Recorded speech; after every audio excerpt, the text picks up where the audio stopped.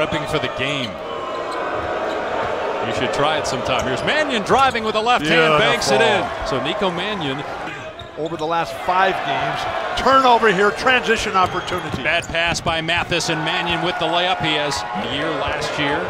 Arizona has completely dominated in the early going here. Mannion on. Arizona's 10th, and the Ducks are 0 for 5 from the floor.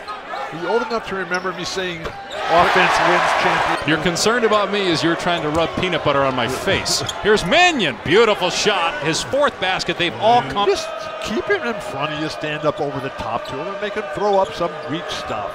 There's Mannion off the bounce, able to knock it down to 2 for Mannion. Player of the year, a tough start. Josh Green for 3, hit it. For Oregon have been ineffective in this game. I mean, Francis Okoro, who's an excellent player. And the women's basketball program all ranked in the top 10. What do you think about the national championship game as Okoro gets the basket? Oh my gosh. They're both Mario, the dad and the son. You've heard of like Mario and Mario Jr. Like Pritchard, who's 2 of 10 from the floor. He gets past 2 guys and gets the layup. When is that game? What? It's Monday night. Oh, Nico Mannion gets to the basket, and now shot clock down to 5. Pritchard trying to drive on Mannion. That's his He game. finally got in the lane against Mannion. And lost their first game, and Casey Benson was the starter, long-term starter. Stone getting face. It's a 3, but Kyrie Irving could be back soon, though, for Brooklyn. Here's Mannion off the bounce, banks it in. Nico Mannion up to 17 points now on 8 of 13 shooting. Peanut butter for all. This game's going to overtime.